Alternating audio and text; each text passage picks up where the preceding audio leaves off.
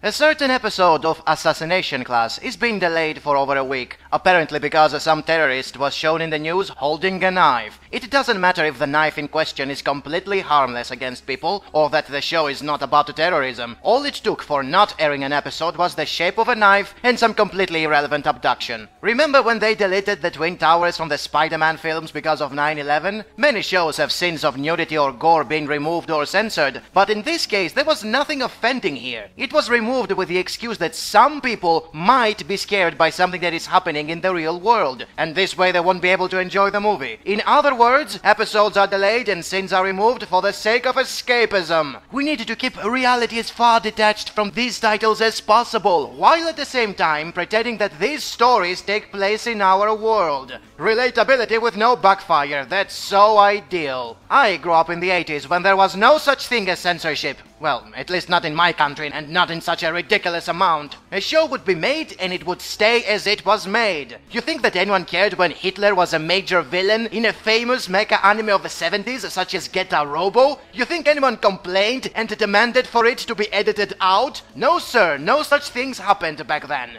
But nowadays, some guys make a threat over the internet and whole movies are cancelled. Because we have reached to a point where you can get killed by watching Batman in a cinema, or get slaughtered by Muslims for drawing a cartoon of Muhammad. Technology has brought us so close to the point you can say something and in 10 minutes someone books a flight from the other side of the planet while holding a machine gun. In past centuries you were not allowed to say what you want to say because monarchy was not in favor of free speech and there was no technology to have your words spread around too much. Now you have democracy, you have freedom of speech, you have mass media, and you still can't say what you want because some people are very sensitive and technology allows them to transform into living bombs. I accept why censorship exists from an economical perspective. You censor all the gore and the nudity as means to air a show in a certain time slot and to increase the Blu-ray sales. That's understandable. Everybody wins with this tactic. It waters down the viewing experience, alright, but then you just beg the question, why the heck are you still watching television? It's a dying medium, limited in what it can show, when it can show it, and is constantly interrupting the flow of the story with commercials. Don't blame television for censoring stuff. Blame yourselves for not simply watching the Blu-ray version. Whenever you want, with no censorship, in as many parts as you want, and with no freaking intermissions for commercials. I also accept why dubs usually need to change a few things in the dialogues. Japanese names sound very weird when a show is aimed at children. Most puns simply can't be translated, and many references to culture and traditions are impossible to make sense of without prior knowledge. Changes in those departments are sort of essential. But major changes in the meaning of the dialogues and digital editing that completely changes the plot? This is where you're crossing the line. It's not simply offending for the creators and the fans. It also creates a completely different show that still pretends to be the same thing and uses the same name. I mean, the American version of the Power Rangers is based heavily on the Japanese footage of Super Sentai series. But they are not using the same name. They are a completely different series despite using the exact same scenes. The funny thing is that censorship can easily be used in a creative and positive way. The notorious tentacle hentai fetish is a result of not allowing animators to show genitalia. And before you know it, it became a subgenre of its own. And who can forget Ikuhara shows, where everything is symbolisms for sex? I don't personally like any of that shit, but it's still creative and it's not black circles or white beams. Plus, nobody's going to blow your brains out for depicting vaginas as flowers.